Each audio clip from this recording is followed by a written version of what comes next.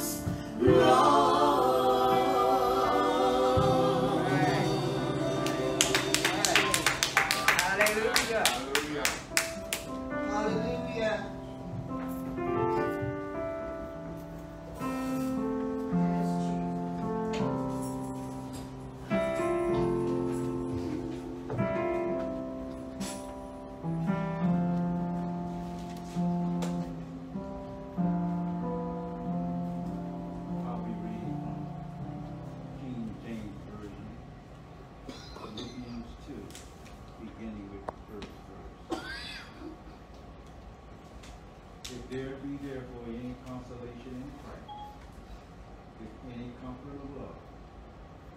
If any fellowship of the Spirit, if any vows and mercy, fulfill ye my joy, that ye be like-minded, having the same love, being of one accord, of one mind.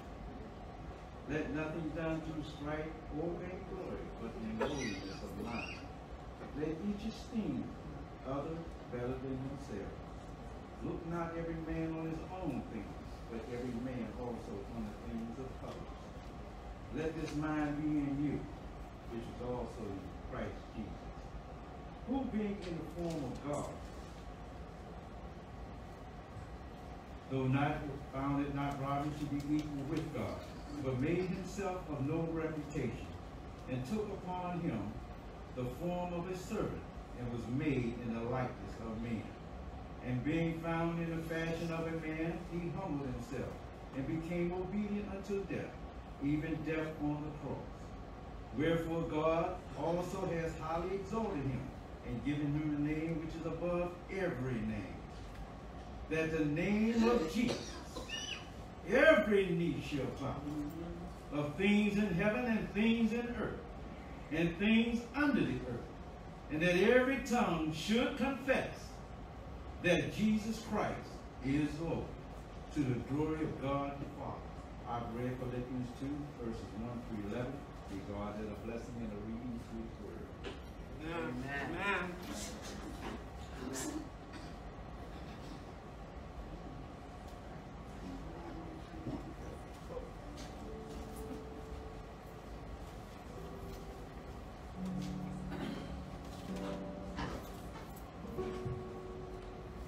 Let us bow our heads.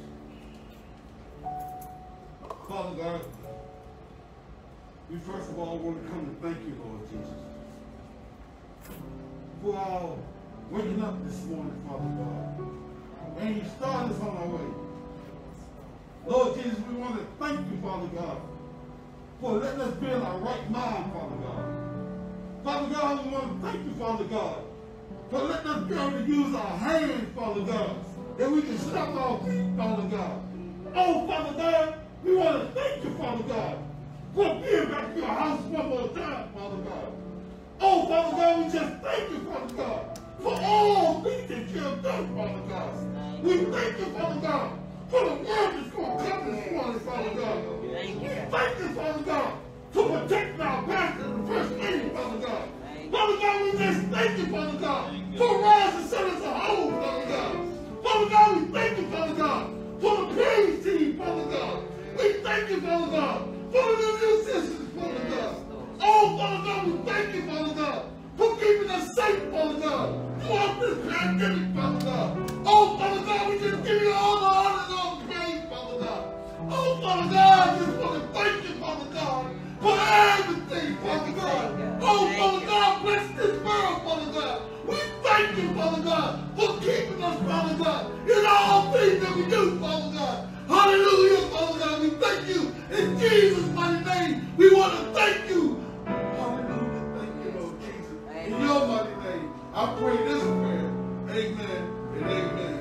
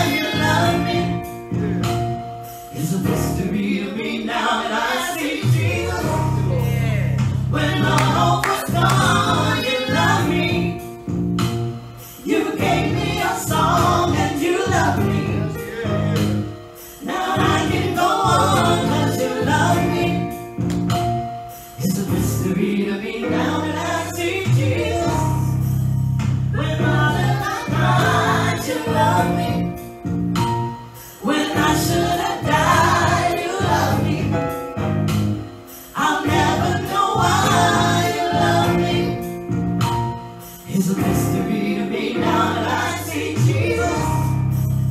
When all hope was gone, you loved me. You gave me a song because you loved me.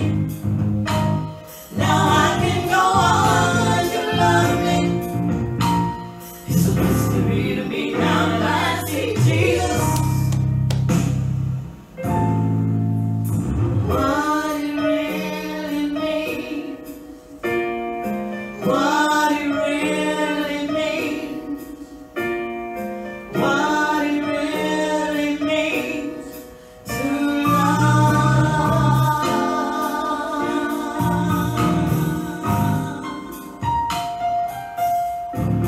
to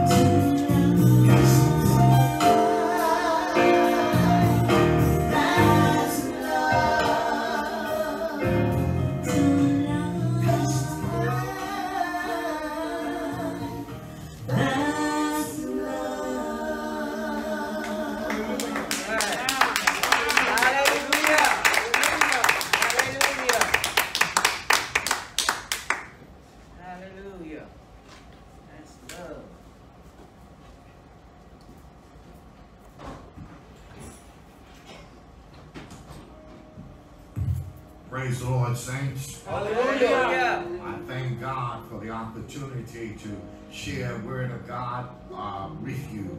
I thank Pastor Marlo for allowing me to be here this morning. And just for a few moments, I would like to share a word from Psalms 29. The book of Psalms 29. And I will be reading verses 9 through 11. Psalms 29, verses 9 through 11.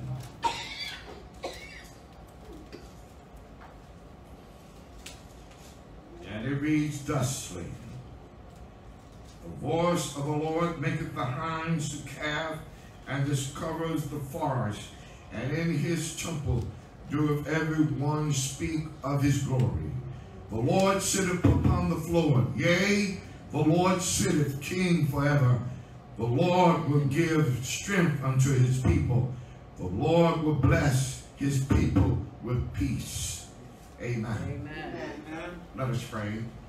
Almighty God, the everlasting Father, I pray that the words of my mouth and the meditation of my heart will be acceptable in thy sight. O Lord, you are my strength and you are my redeemer. These and all other blessings now we pray in Jesus' name, and our souls say amen. Amen.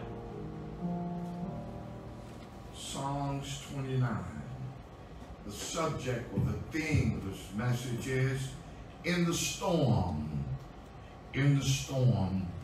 What do you do in the storm?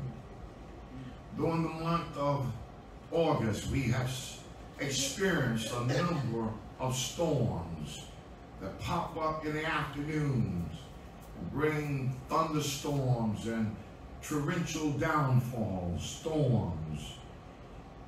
And the Bible tells us that trials and tribulation will come our way. And therefore, we need to be very intimate with the Lord Jesus Christ every day. Amen. We need a personal and intimate relationship with Him. We must believe that the Lord will help us through every trial and tribulation. In addition to that, we need to be considerate of the people who love us. It is good when we appreciate the time we spend with them. As we go through this journey that is called life, we realize there will always be something to disturb our peace. And church, please know that it is to our advantage to keep Him in the midst of our everyday living. We are the ones who benefit from Him being in the midst of everything we say and do. Come on, preacher. Currently, there is a pandemic that is affecting the whole world. In March of 2020, the COVID-19 outbreak was the cause of a national emergency in the place that we call home.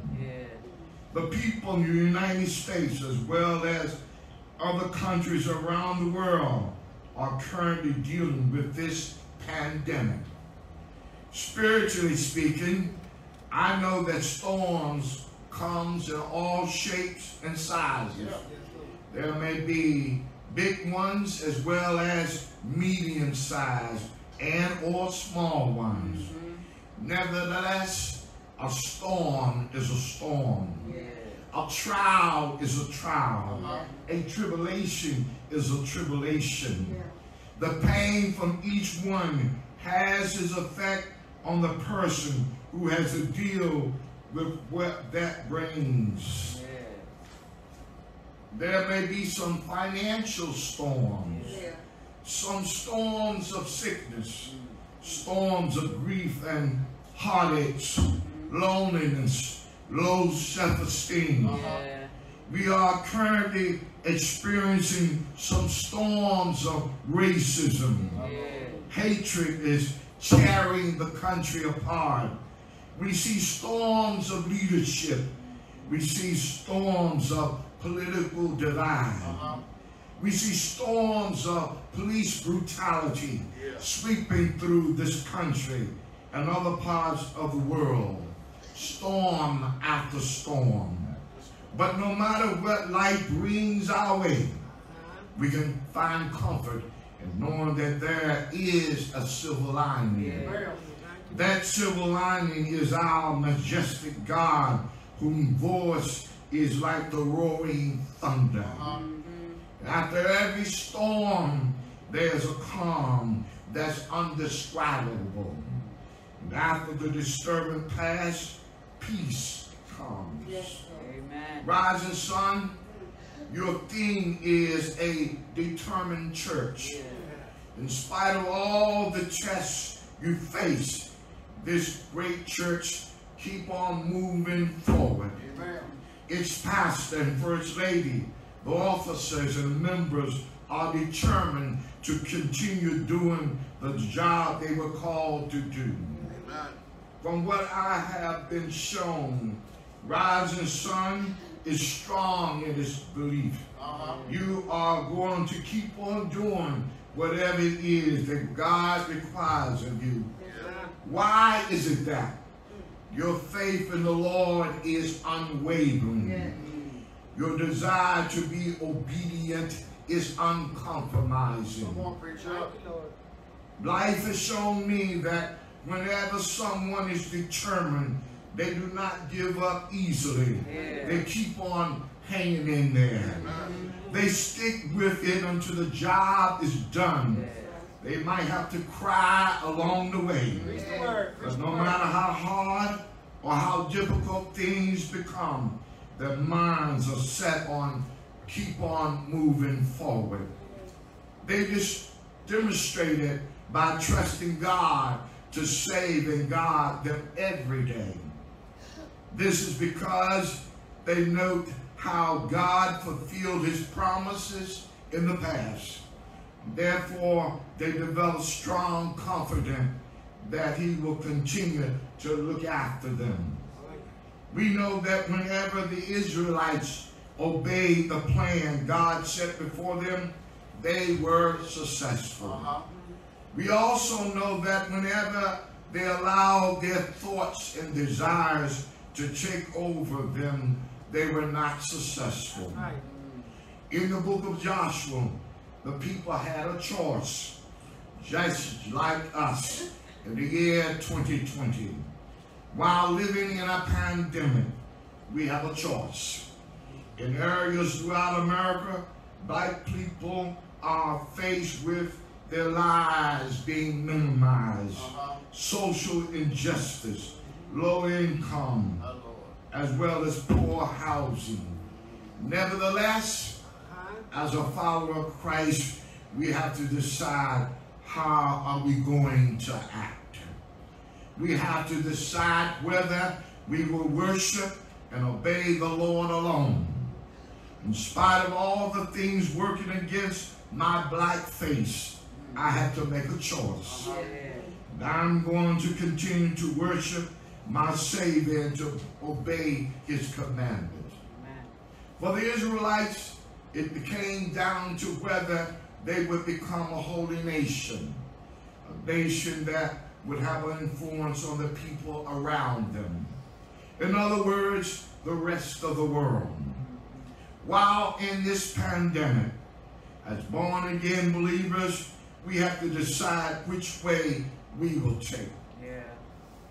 How are you affecting the world? What are you going to do? Joshua chapter 24, verses 2 through 13, Joshua reminded the people that God was good. Remind them of God's promises and provisions. He reminded them of how they had received the blessings in the past. Rising sun, knowing your pastor as well as I do, he is taking good care of the scripture. Therefore, I'm not going to go any deeper into Joshua verses 24, 14 through 24. But our lesson for this morning, I would like to use Psalm 29. Let us remember that David was someone who was very familiar with the outdoors. He was familiar with the outdoors and its elements. However, when this particular storm came, he was not on the outside, but rather he was in Jerusalem, which was a city that was beautifully situated. Here King David was in the Cedar Palace that was built on Mount Zion. I read that the king could look over the landscape from his palace. He could view the whole land.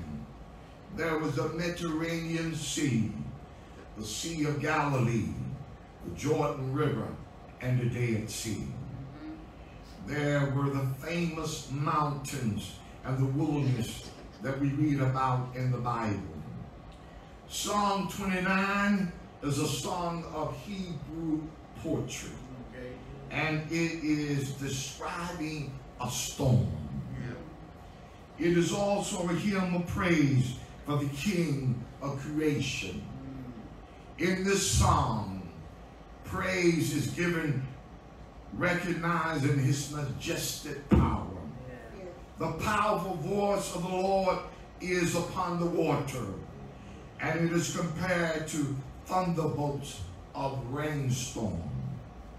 I read that thunder surpasses all other sounds.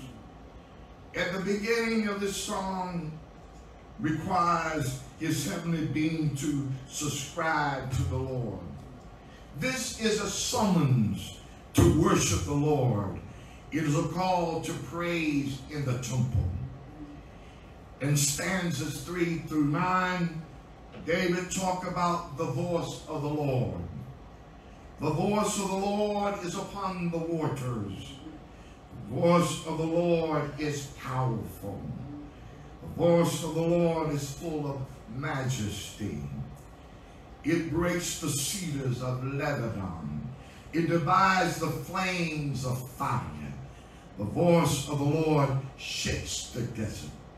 The voice of the Lord is the most powerful. In stanza 10, the Lord sits upon the flood. God is sovereign. He rules and he reigns. The Lord is enthroned on the flood, and he's enthroned as king forever. He already knows what the end is going to be. He is in the midst of a storm. And when I was studying, I read quite a bit about storms. Storms are natural disturbances. Even though they are natural, storms were really dreaded in biblical times. They were dreaded especially on the lakes. Even experienced travelers such as Paul did not welcome the winter storms that occurred on the Mediterranean. The Easterners feared the windstorm. These people thought of God as the one who provided them and calm and safety from all of the storms that could come upon them. The dictionary defines a storm as a disturbance of a natural condition of the atmosphere. The disturbance can be violent. When it is violent, it manifests itself by winds of unusual force or direction. The disturbance is often accompanied by rain. Many times there's a heavy downpour of rain that can cause flooding. In addition to wind and rain, a storm can also bring snow and hail. Also, the disturbance can manifest itself by thunder and lightning. The thunder can be very loud along with very bright flashes of lightning. In the future, whenever you hear the sound of thunder, think of the voice of the Lord that is found in stanza 3 and 4 of Psalms 29. In addition to thunder and lightning, it can even bring flying sand and dust. As we know, the weatherman can tell us what to expect from each storm. Nevertheless, we know that he does not always get the prediction right. We have learned that storms can be more severe than predicted or can be milder. The truth is, only God knows exactly what the end of the vision storm will bring. And please know that the glory of God is in the storm. He's right there in the midst of it. Just like he sits over the flood, he also sits with us. After all, it is he who gives us strength whenever the trials and the tribulation comes in our lives. Church, it is he who gives us the courage at the beginning of the crisis that develop in our lives. And while we are in the midst of such a severe thunderstorm, it is he who gives us the willingness to do whatever it is that we are faced with. My brothers and sisters, once the disturbance is over, it is the Lord who gives us the courage and strength we need to look upon the rubble. Only the Lord can help us face the devastation that is caused by a storm, whether it is severe or mild. It is he who gives us peace and comfort after a child has been shot down in the streets of America. No matter what the trouble might be, we can find some comfort in knowing that the Lord is on our side. There is some comfort in knowing that He fights our battles for us, and He shows us how to fight. In this psalm, the psalmist is careful to recognize Yahweh alone as the true God. This means Yahweh must always be acknowledged as the divine King. Thus, as His creatures, we should ascribe to the Lord every day. As born-again believers, it is vital that we do our best to do the following: glorify, praise, worship, honor, and obey. Let me repeat those.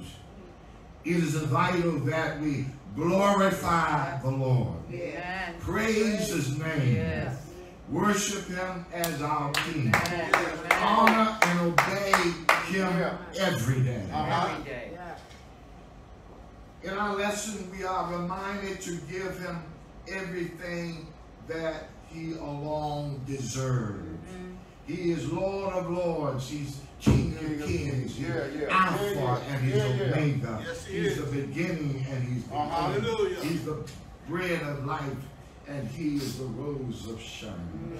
This means that we worship Him because He is indeed a good King. And along with that, He has a good reputation. And therefore, He deserves our respect every day. As born-again believers, we choose to glorify Almighty God from Sunday to Sunday. Because He is Lord, because He's Master, and because He's God all by Himself. It is important that we worship Him and honor Him every day. And even though we serve a heavenly King who cannot be seen nor touched, it is important that we glorify and obey Him every day. And after this lesson, I will do my very best to hold on to what I've learned in Psalms 29. I believe this song is there to keep me focused. I believe it is there to remind me of the voice of the Lord over the waters. I believe the Spirit of the Lord is there to speak to the troubled waters that affect all of us today. He has already given us the Holy Spirit, who is our comforter. He has already given us the peace of God, which surpasses all human understanding. And it shall keep our hearts and minds through Christ Jesus. Because we are in relationship with Jesus, we have everything we need to endure whatever the storms of life bring. We have learned all about Jesus Christ and the Holy Spirit, who is the Comforter. We know that He's there whether it feels like it or not. We know that He's in the storm. He's in every trial and the tribulation that we are going through. We know that we can depend upon Him because He's a trustworthy King. He doesn't say one thing today and change it tomorrow. His word is true yesterday, today, and forever. It is by faith that we know God hears our prayer. Thus we run to Him for shelter. He's our shelter. He's our anchor. He's our shield. We run before the storm comes. We run during the storm. And we run after the storm. How do we run to Him? We run to Him whenever we glorify Him as King of Kings. We run to Him whenever we praise the name of the Lord. Whenever we worship Him as King of Kings. We run to Him whenever we honor and obey Him over the waters. because he is our shelter. He is our shield. He is our anchor. And he will take care of us. No matter what we're going through, no matter what storm life brings our way, we can know that he's in the midst of every storm that we encounter. My brothers and sisters, I pray that the peace of God stays with you no matter what the day brings. I pray that we hold on to the joy of the Lord, which is our strength. I pray that everyone under the sound of my voice will be determined that they will be able to persevere in each storm. Rising sun will continue to hold on to God's unchanging hand. I pray in the name of Jesus that all of you will remember that we can do all things through Christ who strengthens us. I pray that we will hold on and never give up. I pray that you will continue to be that determined church, that you will not give up and you will not compromise your belief, that you will hold on to his unchanging hand. I pray this prayer to Almighty God, the one who hung on the cross, who died for us, and then he got up on the third day. And now he sits at the right hand of the Father, and he makes intercessions for us each and every day, and he declares us not guilty. He's our shelter. He's our keeper, our shield. And whenever the storm comes, and whenever you're in a storm, run to him, obey him, honor, praise, and glorify his name. And he shall preserve you from any trial, any storm, any crisis that may come your way. And God bless you, and may heaven smile upon you. Thank you, Lord. I don't know about you, but if I did not know the Lord Jesus Christ, I would come running. Yes. I would come running to him because I know he would be a shelter for me in the storm. I would come running because he would be an anchor for me, that he would guide me and he would take care of me no matter what situation that I might encounter in life, or whatever storm might come my way. And I read that there's 2 storms headed this way to the Gulf of Mexico. Marco and Laura headed this way. But we can be assured that God will take care of us because he's in the midst of every storm that we can encounter in life. Is there one who does not know the Lord Jesus? You can come now and give your life to Christ. As the worship team sing, you can come now and give your life to the one who's in the midst of everything you do.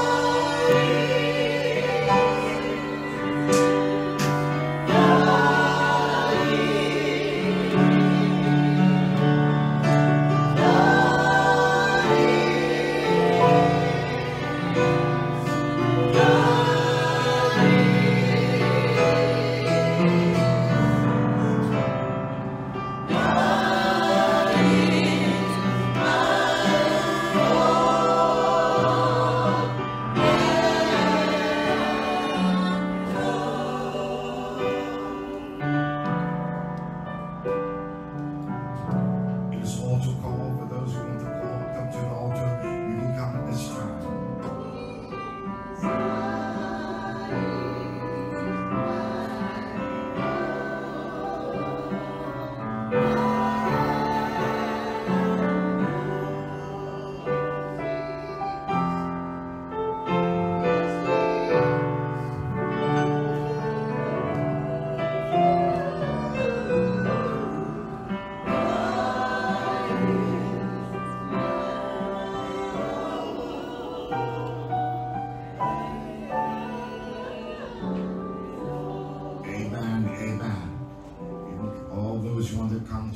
you can.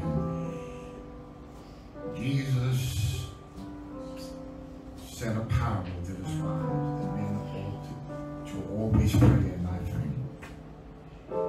I don't know if you have any storms going in your life, you can come to the altar. Let us pray. Almighty God, the everlasting Father, the great shepherd of the sheep, we come just to say thank you. We come to say thank you for your goodness and the multitudes of your mercy. We come to cast all of our cares upon you because you said that you care for us. So we thank you now, Lord God, that you told us that you will be in the midst of any storm that we might encounter. No matter how great or severe the storm might be raging in our lives, God, you're there in the midst. You sit upon the waters, God, and you will take care of us as long as we just be determined that we will worship you, honor you, and obey you. Now, Lord God, some of us are coming to the altar because we have sickness in our bodies, God, and we pray, God, that you will heal us, God. You said by your stripes that we're healed, God. We thank you, Lord God, for your healing nurture now, God. Some of us might need a job, God, and we know that the cattle upon 1,000 hills belongs to the Lord, God. We thank you for your provisions, God. We thank you because you're Jehovah Jireh, you said you provide. We thank you, Lord God, because you're such a good God and you care about your children, God. We thank you now, Lord God, for moving in our lives, for looking over our children, for blessing our children, our grandchildren, God, and giving them an expected end, giving them a hope, God. Thank you now, Lord, for what you're doing in us and through us, how you're molding and shaping us and forming us and vessels of honor and vessels of useful. We thank you, Lord God, for your goodness and multitudes of your mercy. We thank you for the Holy Spirit. We thank you for Jesus. And we thank you for the blood. Now we pray these prayers in the mighty name of our Lord and Savior Jesus the Christ. And our souls say amen, amen, and amen.